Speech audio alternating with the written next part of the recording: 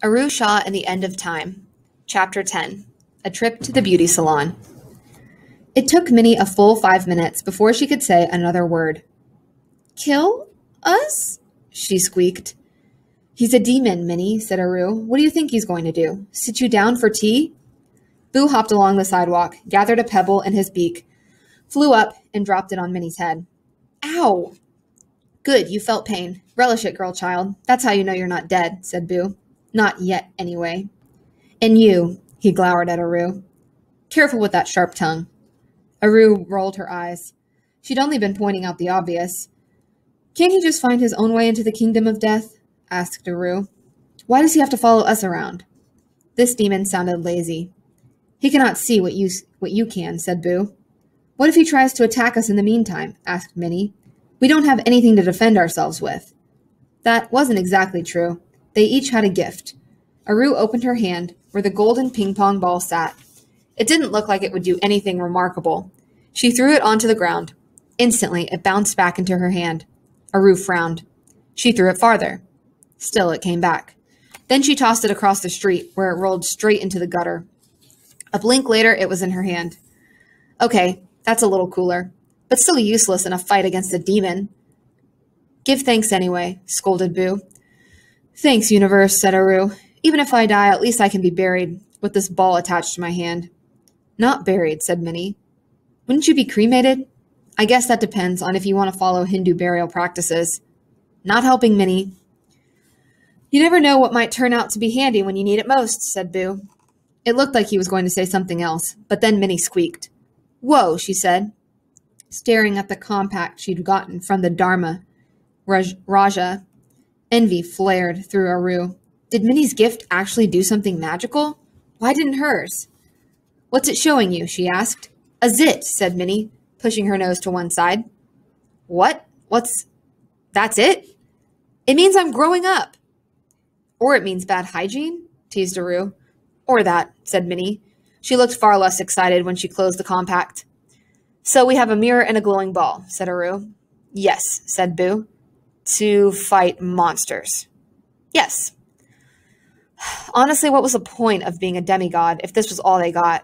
The shiny weapons were half the appeal anyway. And where was her majestic steed? She'd feel a lot better if she at least had a cape. Perhaps you will not need any additional weapons to get all 3 keys, said Boo. And if we do? Asked Minnie. Boo's feathers shivered. If you do, then I must take you to the night bazaar. Night bazaar? That sounds awesome, thought Aru. Assuming we survive getting the first key, said Minnie. That thought was less awesome. Minnie looked at their surroundings. If this is where Urvashi's Mendi map led us, then the first key should be somewhere around here. But why would anyone hide a key to the kingdom of death in a strip mall? The 3 of them looked around the parking lot. There was a Chinese takeout place and a dry cleaning store. Also, a Starbucks that was missing some letters in its sign, so it read, STA space B space space space S. Aru's gaze fell to a sign that was a little brighter than the rest. It said, Beauty Salon. You'll be so hot you'll burst into flames. The longer Aru looked at the sign, the brighter the Mendi version of the first key glowed. Beside her, Minnie wiggled her fingers. Is your map glowing brighter? Maybe it works like a homing device, said Minnie, poking at the sprig of youth design on her wrist. Only one way to find out, said Aru. We have to go inside. Minnie gulped loudly but nodded, and they made their way to the salon. Light rippled around the edges of the storefront. It looked like a year-round Halloween store with a few stray ghost decorations on the window and a rotting pumpkin by the entrance. Masks of screaming women hung from the roof. Their elongated faces and gaping mouths reminded Aru of that Edvard Munch painting her art teacher had once shown the class. This place feels off, said Minnie, pressing closer to Aru. And do you smell that? She did. A sharp, acrid scent, like overheated rubber or charred leaves. She wrinkled her nose and covered her face with her sleeve. It smells like something was burned, said Aru. Or someone. Minnie made little goggles with her hands and pressed her face against the door. I can't see anything, she whispered. The door was a dark mirror. Aru wondered if it was a two-way one that let people on the other side see you while you only saw your reflection. Aru had learned about those the hard way. 2 weeks ago, she had looked in the mirrored door to a teacher's lounge to see if there was something up her nose. A teacher had coughed quietly on the other side and said, "Dear, you're free of boogers. Trust me, I can see quite clearly." Aru had been mortified. But now she didn't feel mortified. She felt a strange twinge of cold run up and down her spine. The air crackled and popped like logs in a bonfire. The hairs at the back of her neck lifted. A light shone from her pajama pants pocket. The ping-pong ball was glowing. Engraved on the door was Madam B. Asira, head stylist. Aru knew that name. But why?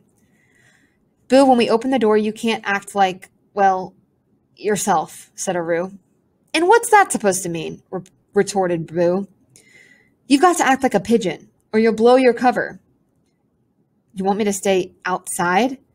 "I'll prop the door open," said Minnie. She pulled a piece of biscotto from her pocket, crumpled it up, and threw it on the ground. "Here you go, Bertie." "I do not eat off the ground."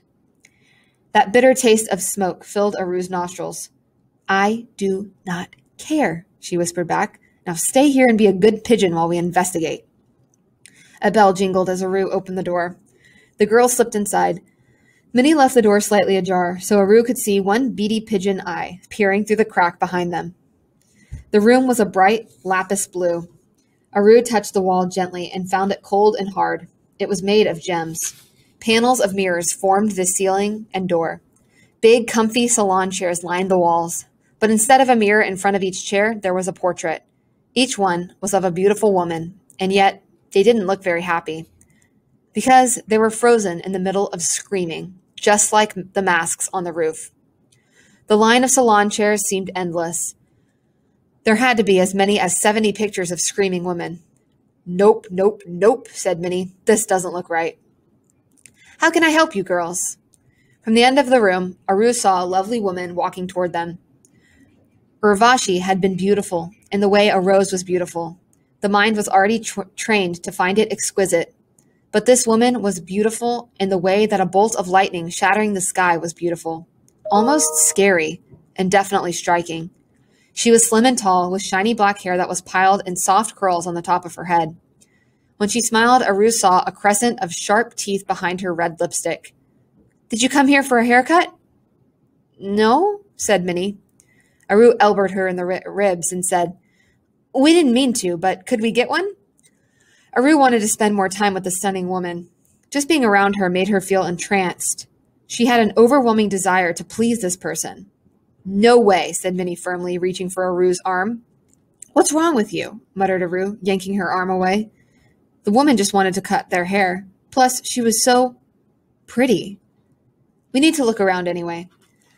"Business has been a little slow," said the woman. Now she was standing right in front of them. "I'm Madam B. What are your names, lovely girls?" "Minnie," said Minnie, her voice getting squeaky. She wasn't looking at the woman.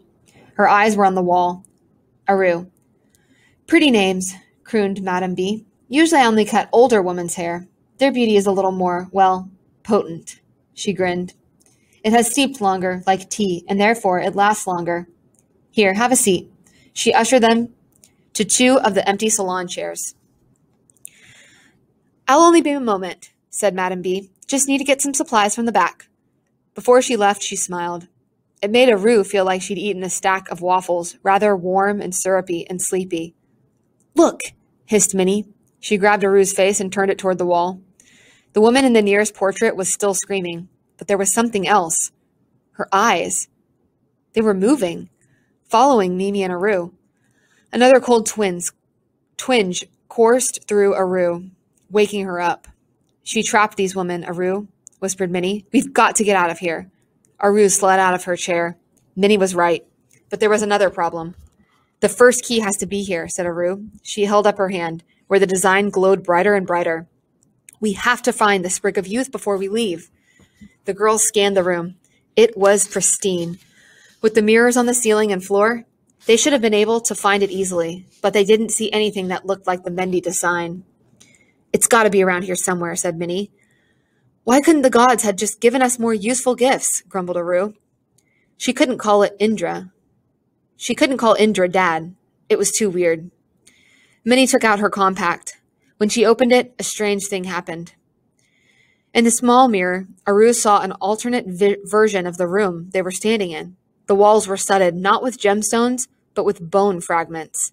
Instead of a polished floor, they stood on packed dirt. And when Minnie angled the compact to reflect the portraits of screaming women, the paintings revealed something very different. Skulls. The compact sees through enchantments, said Minnie in awe. A sound made them jump. They both looked up to see Madame B coming toward them, carrying a small tray that held 2 miniature jars. Had to find small vessels for your ashes, she said, grinning. Aru and Minnie glanced at the compact. Where there had been a beautiful woman, now they saw Madame B for what she really was. An Asura. A demon. Her hair wasn't lovely black locks, but coils of fire. Her teeth weren't teeth at all, but tusks that curled up and out from thin black lips. Her skin wasn't a dusky shade of amber, but a pale and sickly white. And there was something at the top of her head. A fancy blue hair clip? No. A twig with tiny blue blossoms. Minus the color, it was identical to the design on their Mendi maps.